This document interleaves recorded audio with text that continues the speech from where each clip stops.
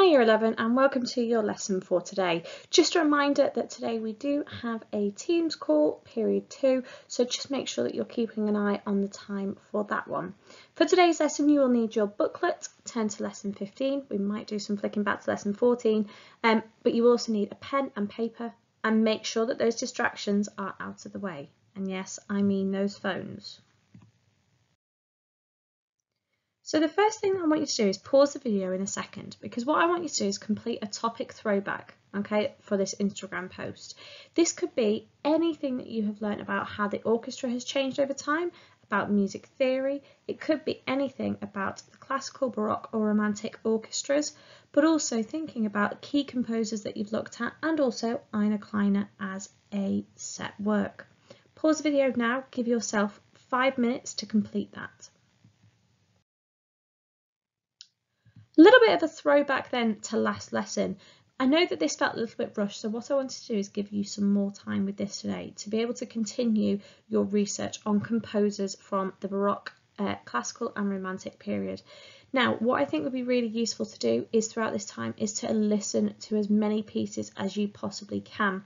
What I mean with that is make sure that you have a variety of different composers that you've listened to from the Baroque, classical and the Romantic era, because you will be able to listen to more, and the more music that you listen to, the better.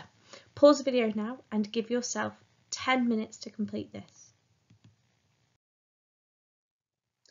Now, turning to activity 15.2, it'd be really useful for you to be able to know what these keywords mean. So I want you to find the definitions for the following keywords: ornamentation, dynamics, homophonic, adagio, andante, ternary form, scherzo, quartet, chamber music, rondo, and chromatic.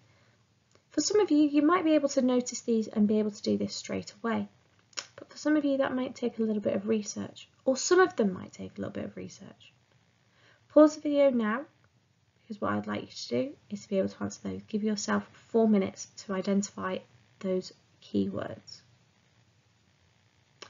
Okay, let's just really quickly go through this then. Ornamentation is anything that is added to the melody to create decoration, often used in Baroque music. Ideas such as mordents, turns, trills are all examples of ornamentation. Dynamics is how loud a piece of music is, or how quiet a piece of music is. Think of your Italian terms: mezzo forte, mezzo piano, piano fortissimo, crescendo, diminuendo or decrescendo. Lots of words that you have in there. Homophonic, remember, is a texture keyword. It means accompanying parts with the same rhythm as the melody, sometimes also classed as melody and accompaniment, but they are ever so slightly different. Adagio is a tempo keyword, and that means slow. Andante, another tempo keyword, but that one means at a walking pace. Ternary form is to do with your structure. Remember, that is ABA, a piece in 3 sections. A scherzo is a vigorous or light or playful composition. A quartet is obviously a piece of music made up with 4 instruments. Chamber music is music composed for a small group of instruments. Rondo, remember, is that return, so there's a subject that keeps returning, so we would depict that as A, B, A, C, A, D, E, etc. And chromatic is using every available note, okay, from one to the next. So if we were going from C to E, we would get the chromatic between that would be C, C sharp D, E flat E. Really nice work, everybody, well done.